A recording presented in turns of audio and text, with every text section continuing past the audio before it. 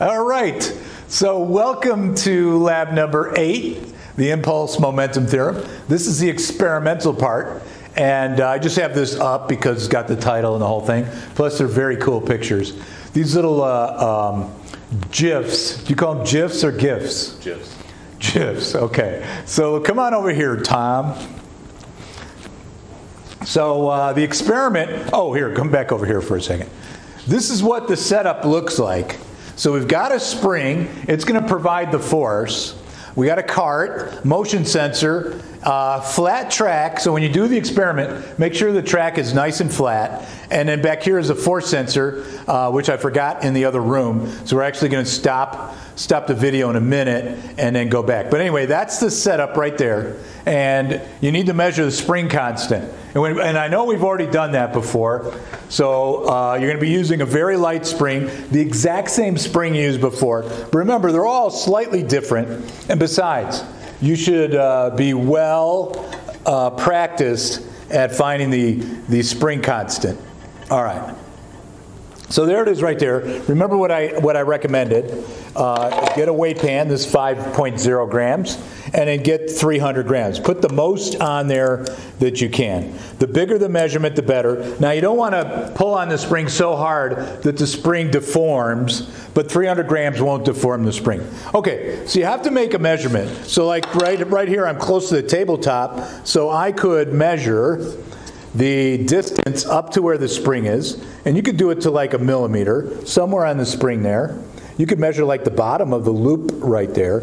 So anyway, that's like 50 whatever, but I'm not doing this experiment. You're doing this experiment. Okay, so I got that number right there. Oh, let me go the other way, because it's actually going to get longer. So we're sitting here at like 45 point something, and then we put that on there, and we bring it down, and down, and down. Uh-oh. 200 grams. 200 grams. I think I put 300 on last time. Oh my gosh, look at this. This is crazy. All right, I'm just going to put 100 on there right now. But when you do it, make sure do it off the end of the table so you can put more than 100 on there. Okay, but anyway, so measure that distance again. So remember, you're measuring the bottom of the loop right there. So you can measure the bottom of the loop as best you can.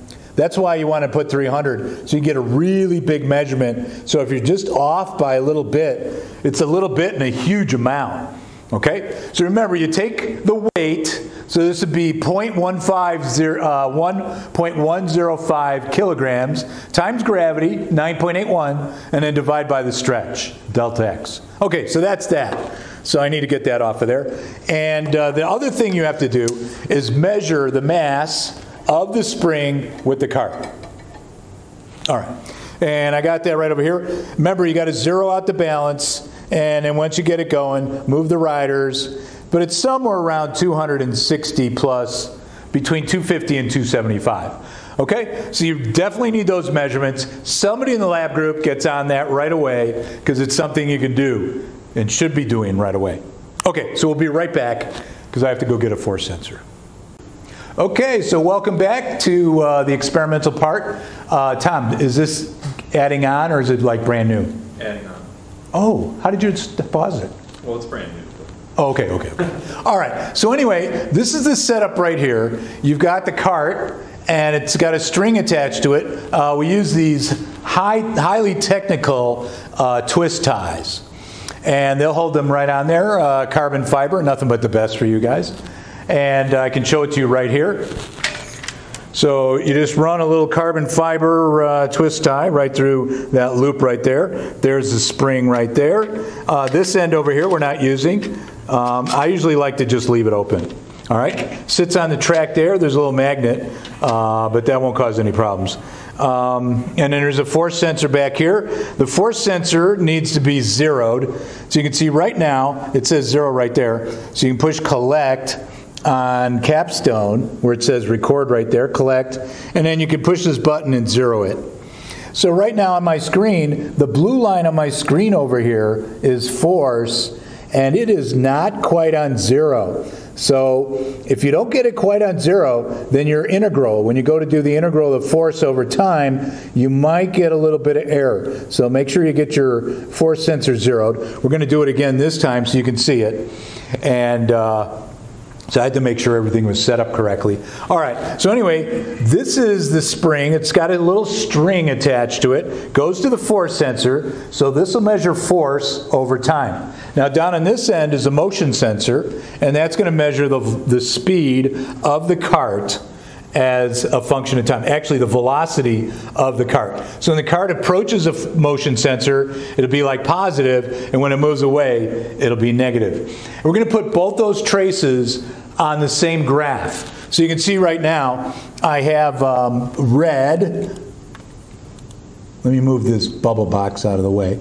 So I have this red trace, which is the velocity trace. So you see when it came in, it was supposedly going in the negative direction, and you measure how fast, the fastest it's going, and then the spring starts slowing it down. It goes slower, slower, slower, 0, and that means it's fully stretched out, and then it's going to speed it up, but in the opposite direction. So faster, faster, faster, and all the way up in the top is the maximum speed.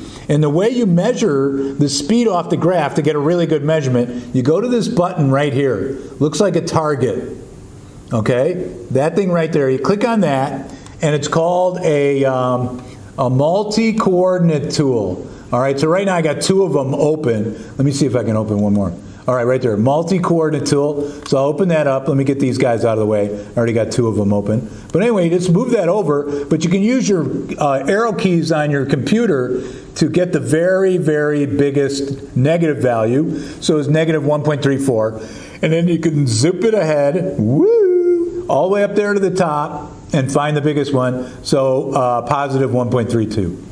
And to get the integral, you push this button right there, and that will give you the integral under the curve. But we want the force curve. So we're going to put this little bubble box here because I got air, like I mentioned. And then I get the area. So you can see the area. See how it's all colored in, dark blue? And there's the area right here. Now, you know the SIGGIEs, when they give you SIGGIEs, see it says area 0.4093. When they give you the SIGGIEs, they'll only give you like 1 SIGGIE. It's kind of a flaw in their program. So each time somebody's got to be on their toes and make sure you get like 3 SIGGIEs, 3 or 4 SIGGIEs. Because you can always get rid of SIGGIEs. You can never get them back though if you don't get enough. All right, so let's run one from scratch. All right, so you got this thing all set up. What you need to get first is the distance just before the spring starts stretching. Okay, so right here, you can see if I go like there, the spring is stretching. So you go to where it's all the way stretched out, but there's no spring stretch. All right, and then measure it. So like right here, it looks like I'm about 45.9 centimeters. Then I'm going to take this thing and I'm going to push it. I'm going to push it, and it's going to go out like that, and somebody's got to videotape over here to find out what the maximum stretch is. Okay, so you're actually doing 2 experiments at the same time. So you're changing the force over time, and then you're going to measure the change in the momentum, and you're going to measure what's called the amplitude, how far the spring stretches. And by the way, that's the point where the cart stops moving forward and then gets pulled back and starts moving in the opposite direction. Okay? So very, very important. You get your slow-mo video out on your iPhone, and you get down here, videotape it, and get the number off there. But remember, you got to subtract it from the number where it's not stretched at all. All right? Sound good? Sounds good. Okay, so let's go ahead and do one. So I'm going to bring this back here. And by the way, you give it like 8 to 10 pushes. If you got plenty of time, do 10 measurements. Always take 10 measurements if you can. But the minimum is 8. But push for 10. All right. So here we go. I'm going to push collect. I'm going to zero my force sensor. And I've got my sampling rate for 50 hertz. So I'm taking 50 measurements per second. And now I'm going to go ahead and push it. All right, and then I can stop it.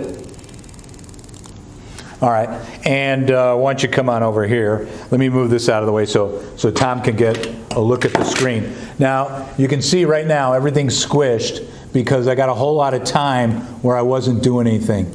So I can move everything down like this, And I can stretch this, not quite so much. Okay, over here, this is the force over on this side.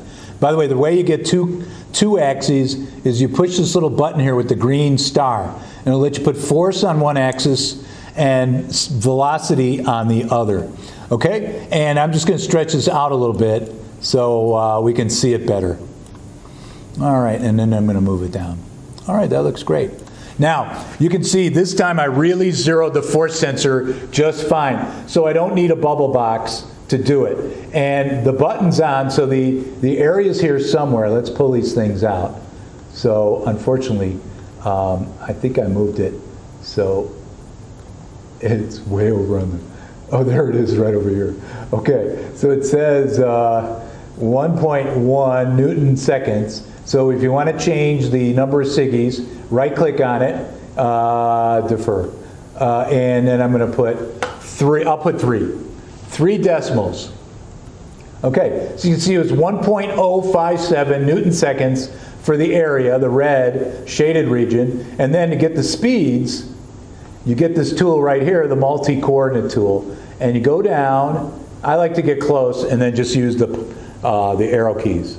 Okay, so that lowest value was minus 1.76. You can see that last one I really whipped it, 1.76. And then up here, 1.71. Okay, so one was negative, one was positive. And then when your video camera, you just go ahead and look at the video and find out what the maximum stretch position was. Now, since you're actually not launching the cart with any fixed amount of force, you're just pushing it. So you need 10 different kinds of pushes. So you can have a really, really weak push, and then medium pushes, and then a couple really good pushes. Now, you don't want to get too close to the motion sensor, but just get 10 really good pushes in through here, and then you'll be able to plot the data that you get. All right, that's about it. What do you think about that? This is a cool lab. All right, take care, and we'll see you next week. Bye.